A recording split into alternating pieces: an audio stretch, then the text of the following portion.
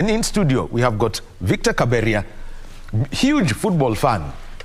And what he has done, and this is right here, is that he has brought us something. It's all about saying Asante KBC for what they have done. Victor, Asante sana for this. The logo, you know, you've got the Qatar, the FIFA World Cup, Qatar 2022.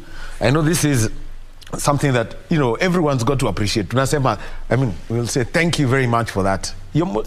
First of all, your story, because this is a work of art done by you. Yes. Tell us, you know, your story as an artist. Thank you for having me. My name is, as you've said, is Victor Kaberia. I'm an artist. I do paintings, and I also, on top of doing paintings, I do another kind of art that we call string art, like the piece you've just shown our viewers.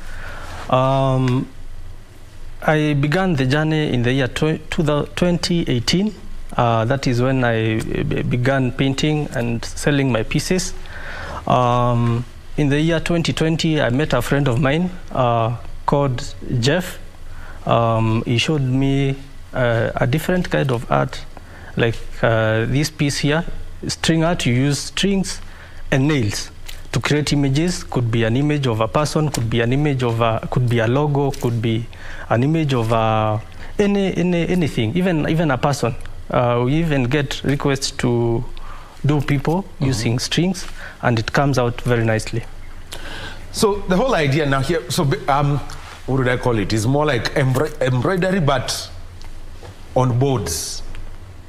Yeah. Yes, because you use strings and you use nails. Like this particular piece, to complete it, I have used around 3,000 nails.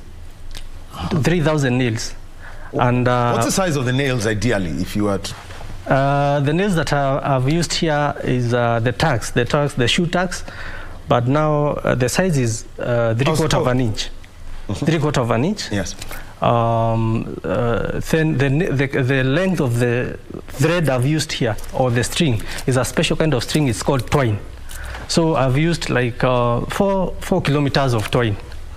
4 kilometers of twine. You know, that's from here to somewhere past Westlands. 4 kilometers. 4 kilometers in bits, because you have to. There are small distances, but for it to bring out that color, you have to do so many times. In a small piece, maybe 2 inches square, you have to do so many